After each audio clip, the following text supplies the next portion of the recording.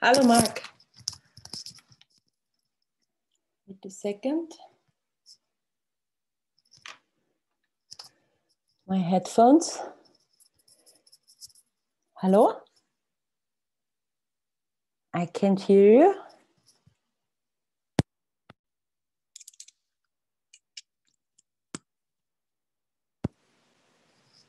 I'm on mute, but I can't hear you. You can hear me now? There we go. I can hear you now. Yes. Excellent. Perfect. Good. I was just to say that we're just waiting for a few more people and then we'll make a start. But just seeing some more people join as we're talking. So welcome everyone. Thank you for joining us tonight.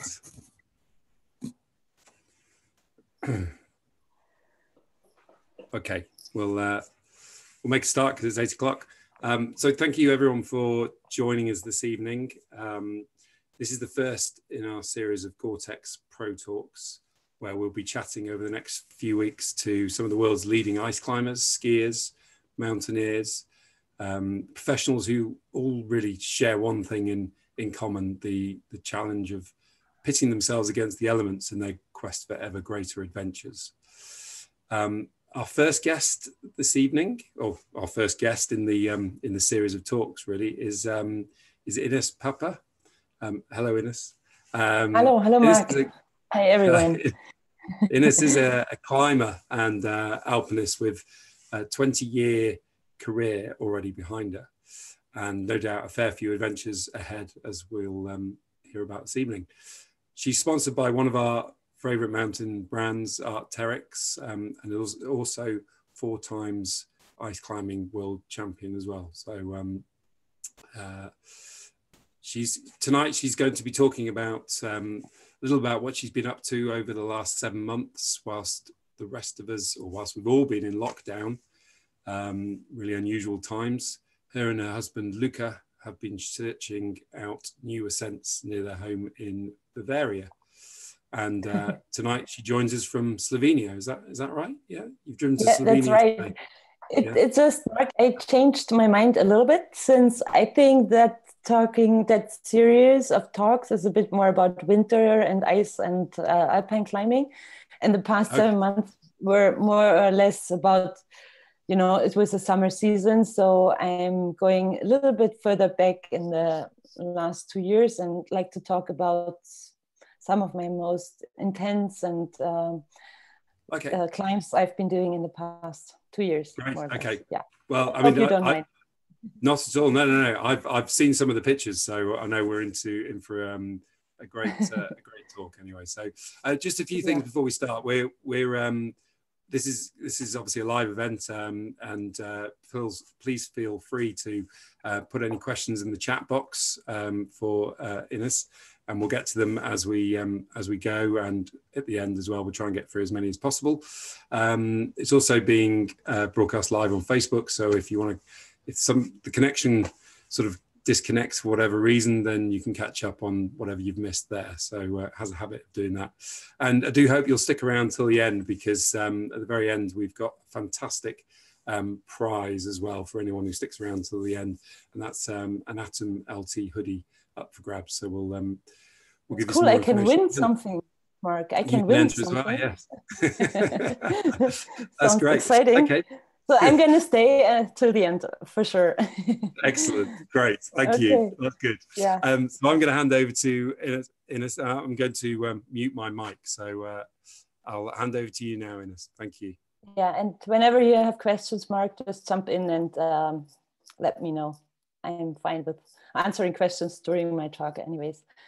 But yeah, since this is a very special situation for me, talking in front of my computer and not in front of you guys in a huge audience. I've been in the UK at the Fort William Festival some years ago, and it was such an amazing crowd. And I really miss talking to you in person. Like it's hopefully gonna be happen again one day, and I'm super excited to see you all again one day. So okay, now we have the first picture. This shows me as an ice climber. Some or most of you might know me as an ice climber only, but it was actually more or less the beginning of my career that I really started to feel that kind of freedom in the mountains, climbing big routes in the mountains. And yeah, there we go. But ice climbing, mixed climbing, I've been in Scotland several times and been really lucky with conditions, partners. I climbed with Ian Parnell, I climbed with Sam Yearsley, with Dave McLeod, all amazing characters. And ice climbing was always a really important part of my life as a climber. But over the years, I noticed that ice climbing only is just not enough. I wanted to transmit my skills from what I learned in the mountains on ice into the big mountains, into the ranges. And of course, traveling became more and more a really important part of my life. And this hurts my heart so badly that we can't really travel where we want these days, but this is how we have what we have to deal with, all of us right now. And but I'm sure better times will come. But the globe is a huge playground for big alpine climbs in those ranges. And one of the most difficult ones for me was Kisil Asker, because I attempted that mountain 3 times in my life, like 3 expeditions to the same mountain, not even 6,000 meters high, but fairly hard. The mountain kicked our ass again and again.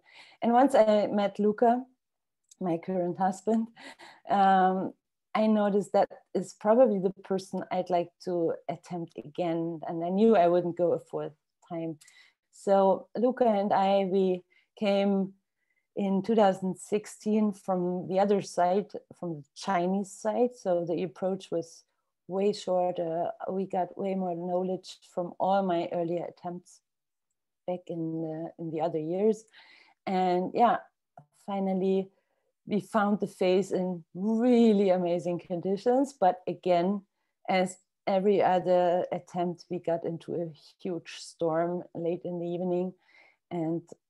But we were high enough that we couldn't really bail, but we found ourselves in a pretty exposed position high up the mountain, like close to the top, but just not there. And I was like, oh no, this is not true now.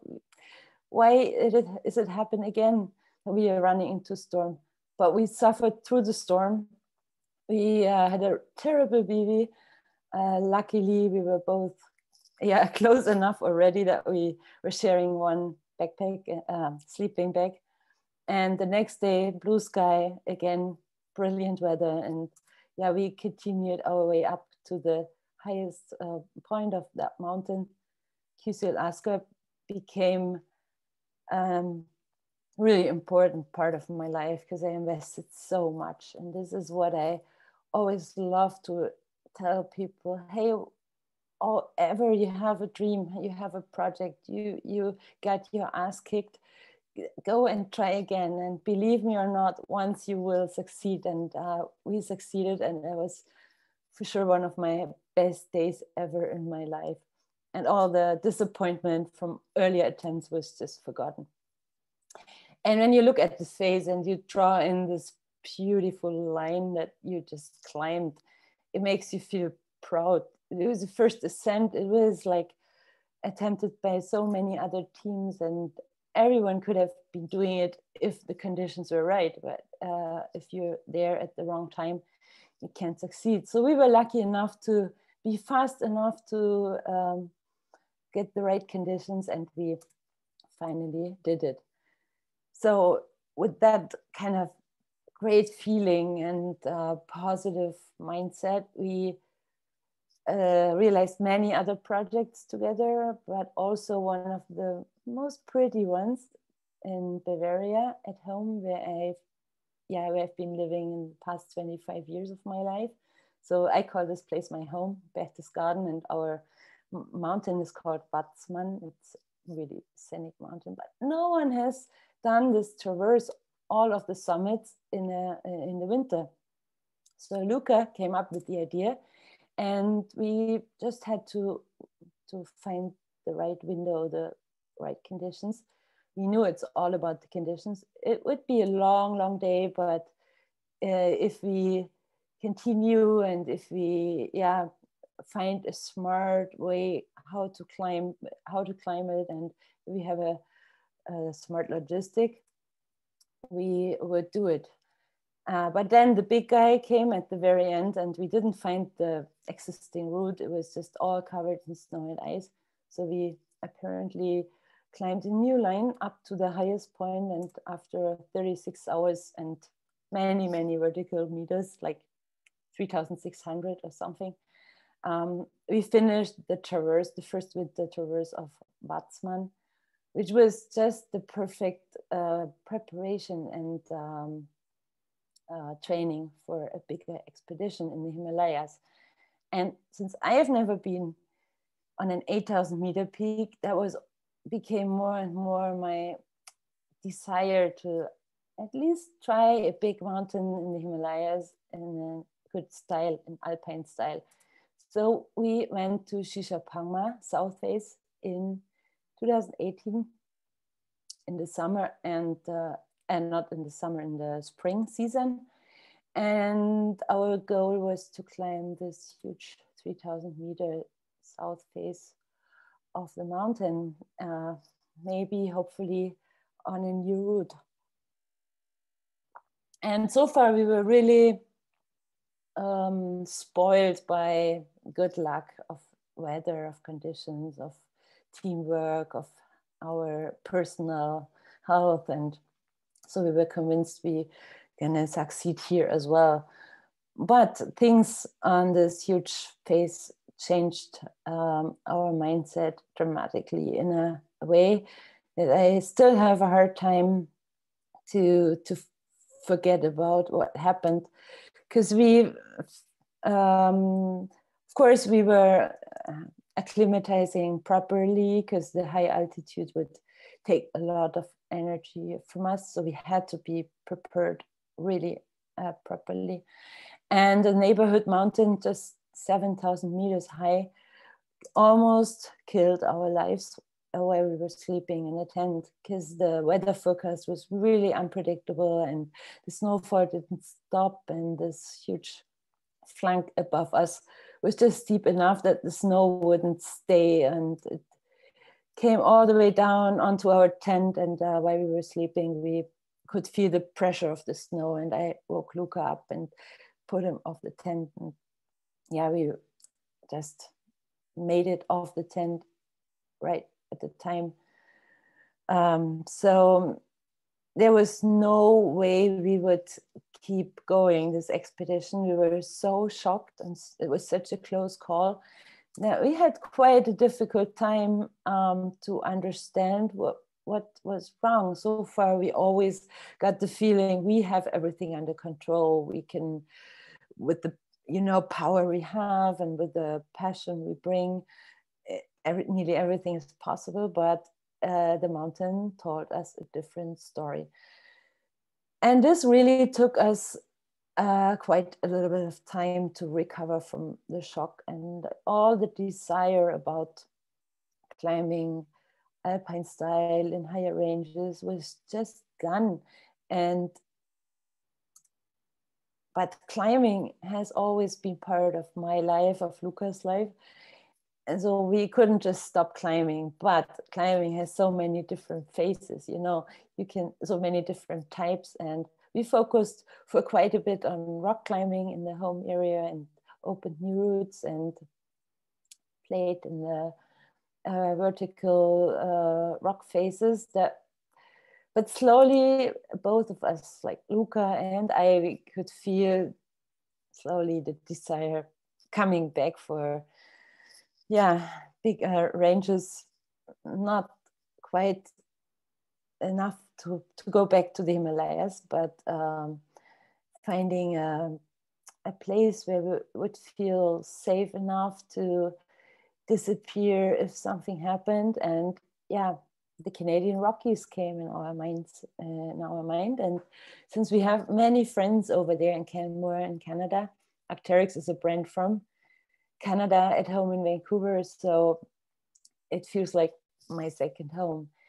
And that was just the time when we planned our trip to Canmore, to the Banff Mountain National Park. But we always wanted to stay open-minded with where we would go, what we would do. We had many ideas and many plans, but we wanted to keep things open and to just do what feels appropriate and right. So our first trip into the Valley of 10 Peaks was just more about exploring than that we really planned a difficult climb.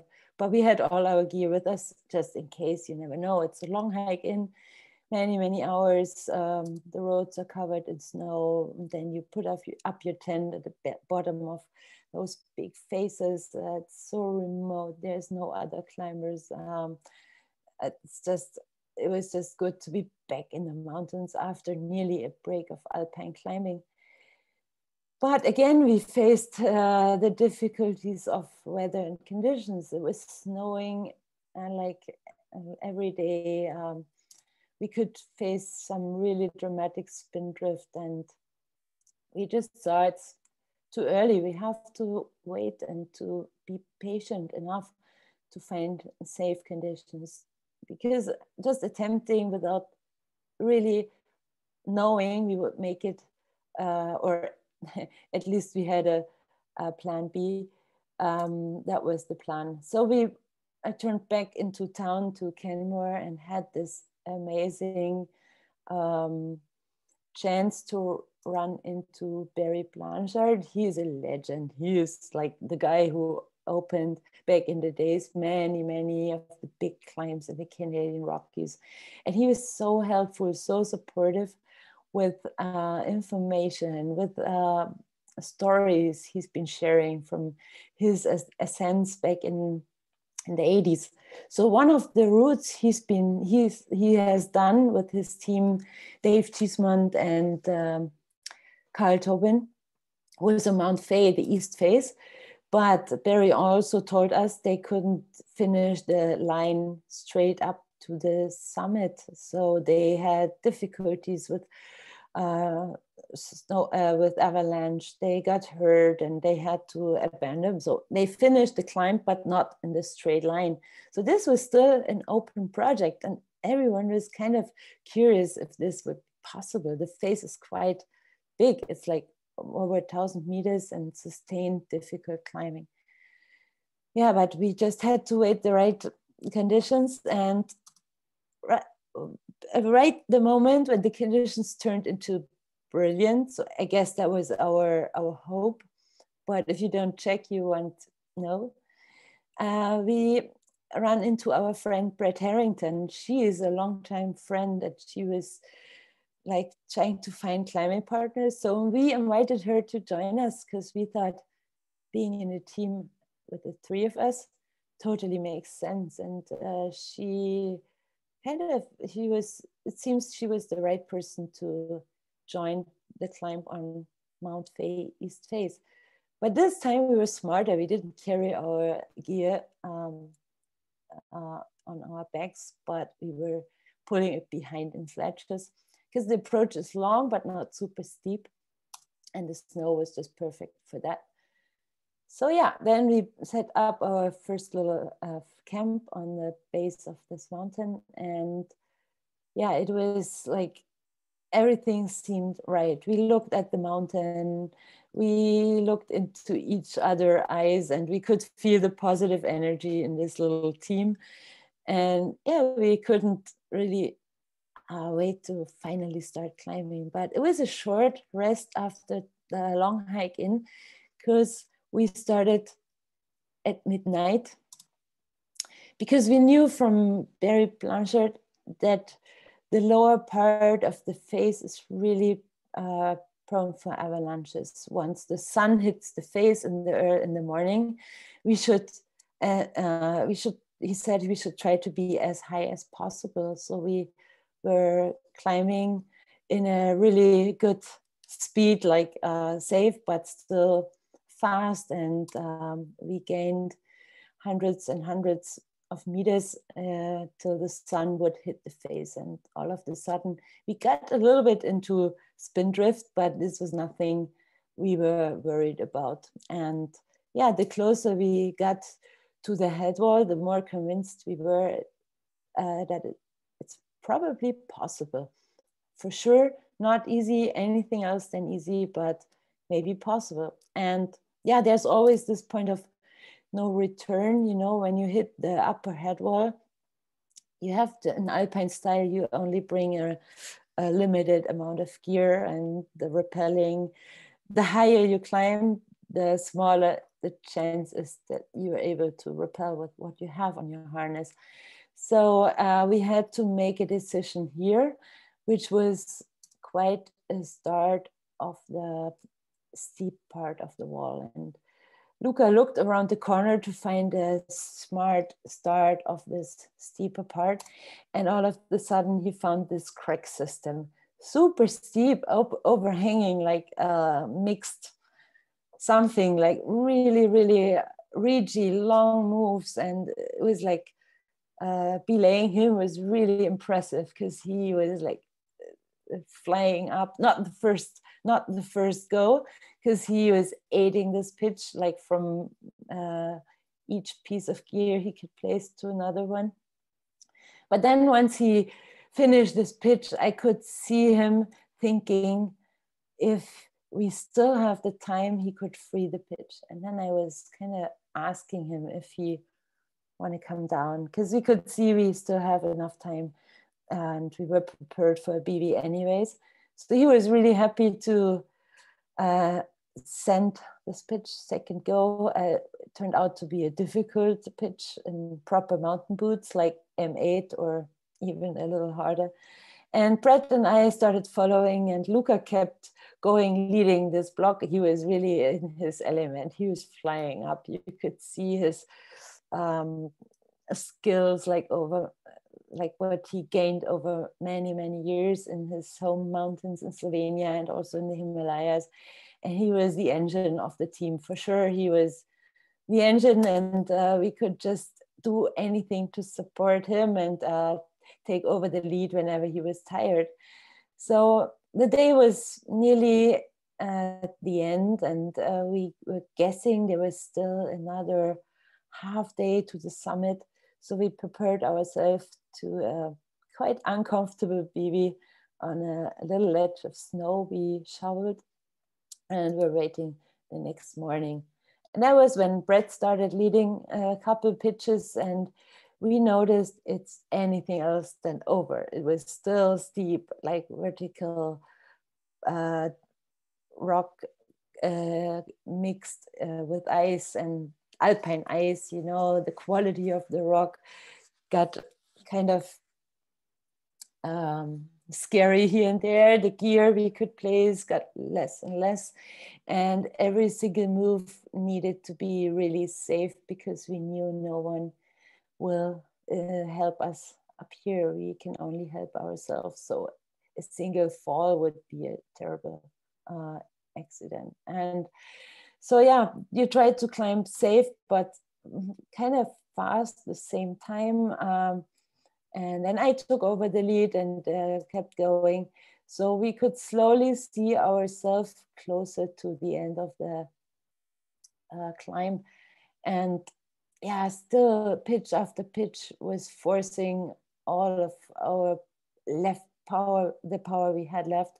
And it was really difficult. We could just hope for a stable weather the second day, that we would at least have some visibility when we top out and descend on the mountain the other side in hiking terrain, but in terrain where you really want to see something.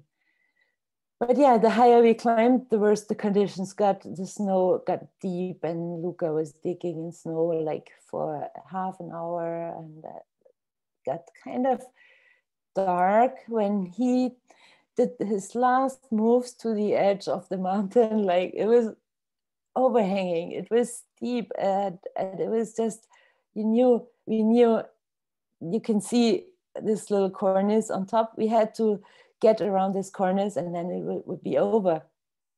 So this is what the last pitch was. It got kind of dark. Brett and I started following, and it got nearly night when we all stand on top of this mountain. And you can see in it's a shitty photo, I know, but it was a selfie done with the phone. But you can see our happy faces, but the descent was still ahead of us, and it was a long one. It took us another 2 days to find back down to Moraine Lake, and finally back to Canmore.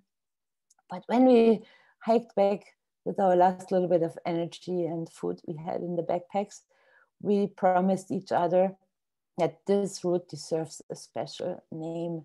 And so it was obvious we would dedicate the route to Marc-André, our late friend and Brett's partner.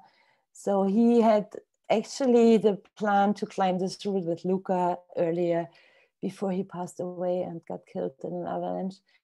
And he had this magic song in mind from Simon and Garfunkel, which is called The Sound of Silence. And that seemed just the perfect name for a perfect line. In my opinion, a really good style. And this is my little story about alpine climbing and how I learned to find the desire again after a difficult time with fears and also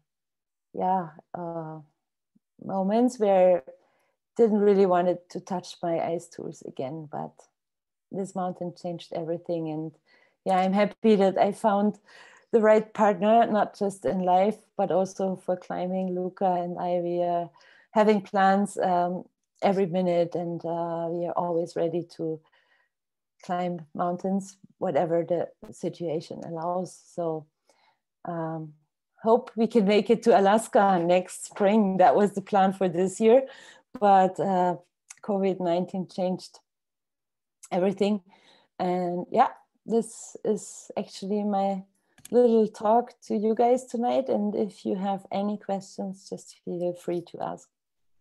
It is. Thanks very much for that. That's great. It makes me definitely want to go to the mountains. Really inspirational. Thank you. Got a few questions that came in. So as you were talking there, Abby and her 8-year-old Annabelle said she's really enjoying the talk. So thank you for that. She also asks, she would like to know what your favorite snack is to give you energy when you're in the mountains. Honestly, I love the most a proper sandwich. But this you can't always have, it's like, I like nuts, I like dried fruits. I also like to eat a piece of speck, of lard, and some crackers. So, but when we BV and when we have the time to cook something, I use Leo food, which is dehydrated food, pretty natural and biological. So this is the tastiest for my stomach. Great stuff. I like speck as well. That's nice. One other question. Obviously, after the avalanche. So when did the avalanche happen? What was that? What year was that trip? It was in 2018 on Shishapangma South Face. Okay, because you're obviously a parent, as am I. Yes. Has that? Do you think being a parent has changed your attitude to risk at all? Because how old's your son now? I guess that happened before. Yeah, my son is born in 2000, so he just turned 20 this year. Okay. So he's not a proper child anymore, but of course he's always my child. Yes. And yeah, Mark, this is a good question. And many people ask me about that. But I think I've never been a person that would push it to a level that I wouldn't be, you know, I also have that kind of expectation to myself to always come back home to have a long life. I love to live, and of course there was often, but more in the planning process before I went to a mountain, this thinkings like, is this fair towards my son? Should I really take the risk or not?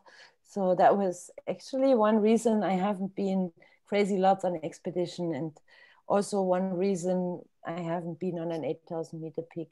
But when I went with Luca, I was still not ready to die, of course, or to get killed. But he was like 18 years old, and I thought, with Luca, I feel totally safe. Like, he's super smart and always ready to abandon if it's necessary. So this gives me, like, the partners make a difference. You know, when I got the feeling my partner is pushing it too hard, I would not try to catch up with the person again. And this is always good to find the right partners when it comes to risk level. Like, the risk level has to be the same level, more or less. Yeah. That's great. And does your son climb with you now?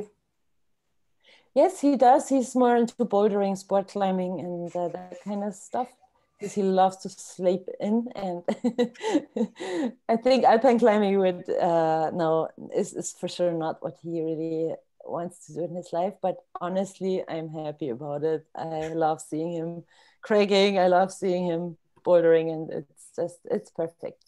I like it.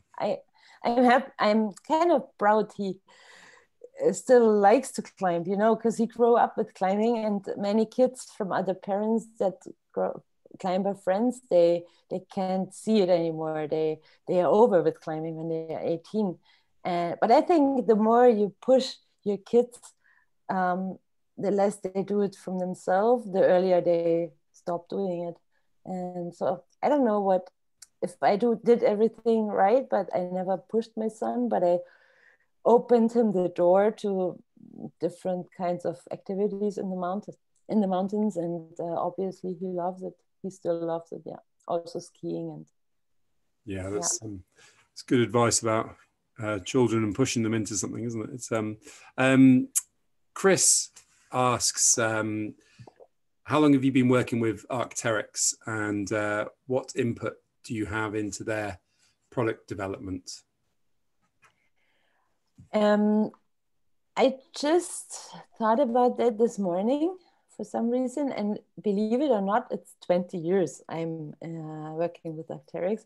Wow. It's been a small company back in the days, and but the personal contact and the friendships that grow over the years were just gaining, and I could see the products, like the product line was growing and growing, and now it's 20 years later, and I get everything from Arc'teryx that I need for mountaineering. And what I appreciate is a lot is not just the quality of the products. This is high end for sure.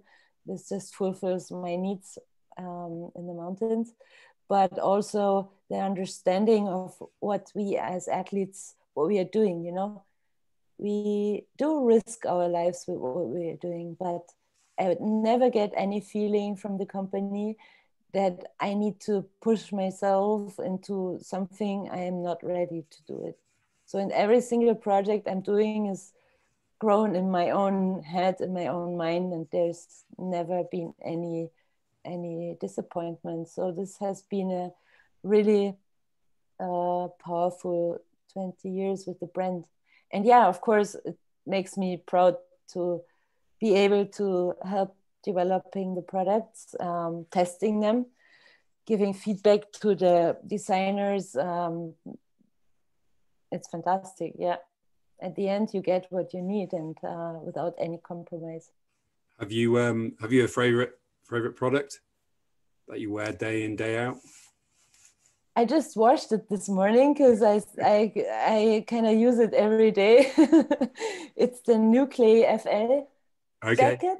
Yeah, I love it. I use it in summer and winter as a base layer, as an only layer, and yeah, it's a really neat jacket, insulated jacket for activities in the mountains. But of course, I also use hard shells a lot. Alpha SV is a really proper jacket with fulfills all the needs that a climb requires in the mountains. It's a lot of, frustration to a fabric when, you climb over 2 days and you don't care about your jacket. You just want to get up and survive. And at the end of 2 days, it's still alive. It still works. And yeah, this is what I really appreciate. Yeah, that's quite something. You just put a lot of pressure on you, a lot of wear on your gear. Kenny asks, he's got a few questions actually. When choosing a line on a first ascent, how do you go about it? Do you make what you consider to be the quickest route, or the safest, or the most challenging, or the most fun, or is it something else?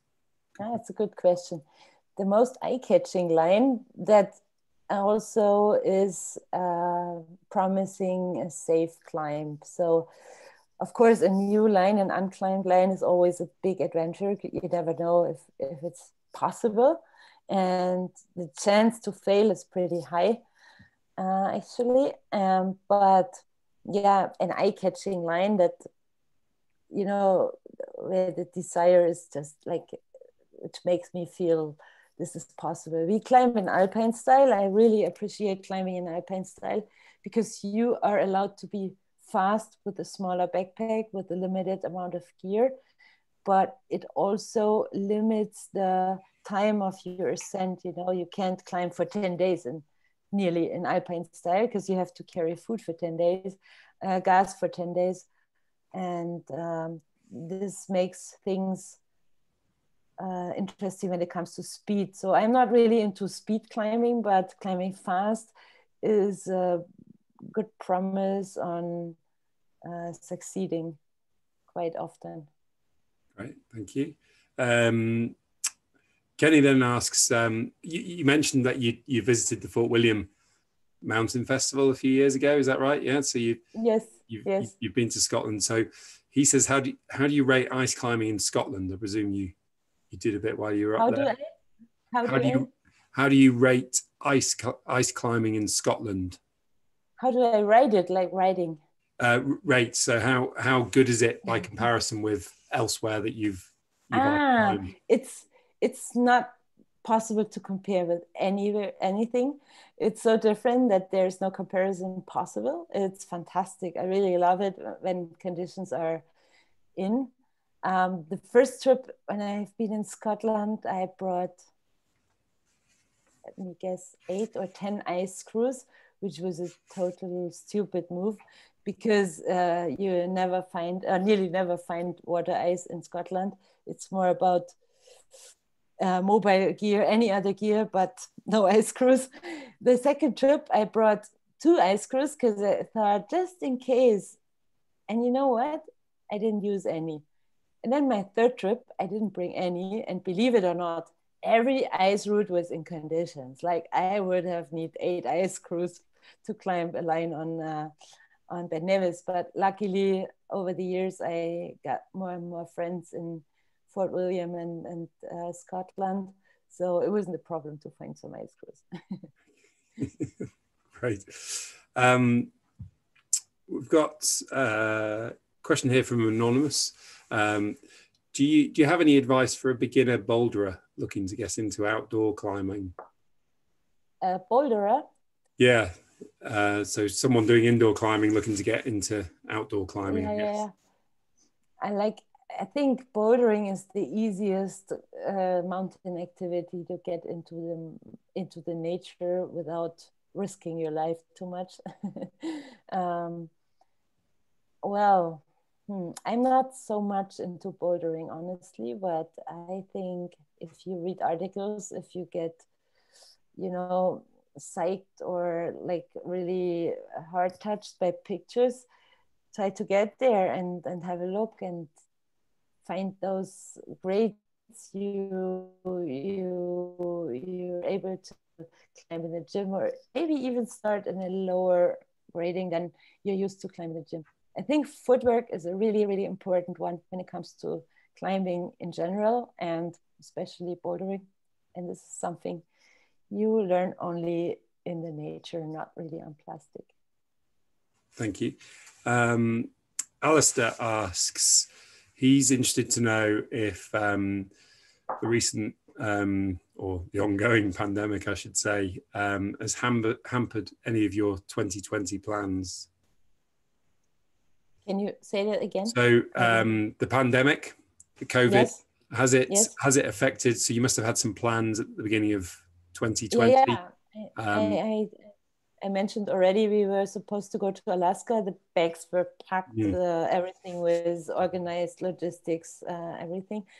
And we were supposed to I was supposed to climb in the Ruth Gorge and later to climb in the Mendenhall region of Alaska, and then going to Canada and keep going on the Panamericana Highway towards south to finish that long journey one day. So that was just supposed to be the first trip of the Panamericana, but all of a sudden it didn't happen.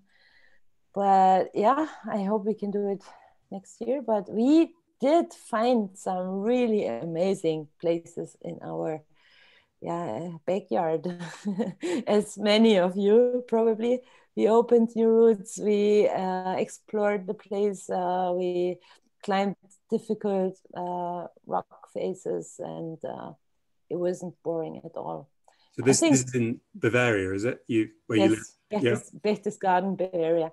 I think that we got slowed down a bit in our rhythm was pretty much what maybe everyone needed at some point. I don't know. I would never come up with the idea of going by bike through Switzerland and climb the most iconic faces, which I did in the summer with my friend Caro North from Germany. So we spent a month only on our mountain bikes. We're pulling our gear behind and we're climbing as many faces as we could get there. It was a good experience to not use the car for 1 month, and I think it was also the time to rethink all the how much traveling we did in the past and how much airplanes were involved, and the global warming is just it's so obvious. Like maybe also Mother Nature needed that break. Yeah, absolutely. Because you've traveled the world climbing lots of places, haven't you? So it must have been particularly tough in many ways, suddenly realizing that was not possible. But then, of course, my heart was bleeding, Mark. It was terrible, especially because I grew up in Eastern Germany behind the Iron Curtain, and I was 16 when the wall came down, and I was revolutionary with my parents. We were part of the revolution, and all of a sudden the wall came down and we could travel, and since then, since I was 16, I've always been traveling and really enjoyed that freedom of I can go wherever I can afford to go. And all of a sudden it wasn't possible anymore. It was breaking my heart. Just a couple more questions, if I may. Yes. So we've got one question from Alice. She says, "What's your next project?" I mean, you've touched on that because you didn't get to Alaska this year. Is that's planned for next? We go there next year, hopefully. Yeah.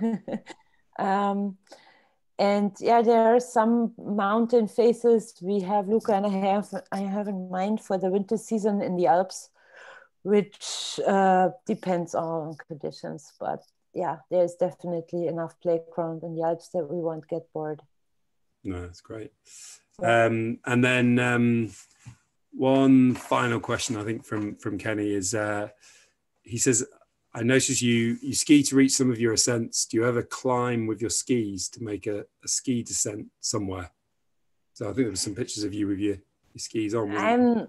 I really like skiing, but I use skis more or less to approach the mountain and to go back home, but not really for steep skiing. I don't know, skiing is a different level. If you do expeditions like that, it's a different level of skills that you need in skiing, and I'm not at this level. Thank you. That's been fantastic. Thank you very much for your time this evening, Ines. Obviously, under normal circumstances, thanks everyone for the really nice questions. I really like the questions. It's fun to answer them. Yeah, they've been great. And under normal circumstances, we probably would have hosted you in Covent Garden or in Manchester at one of our stores, but sadly, obviously, that's not the case. But so just maybe one day again, I would love to come over. We'd love to have you over. That'd be great.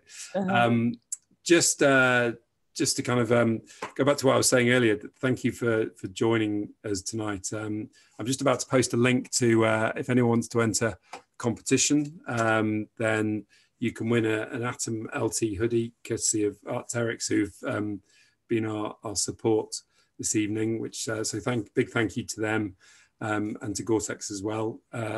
We've got these talks happening over the next 4 Thursdays. So if you'd like to join us next week, we've got John Bracey talking.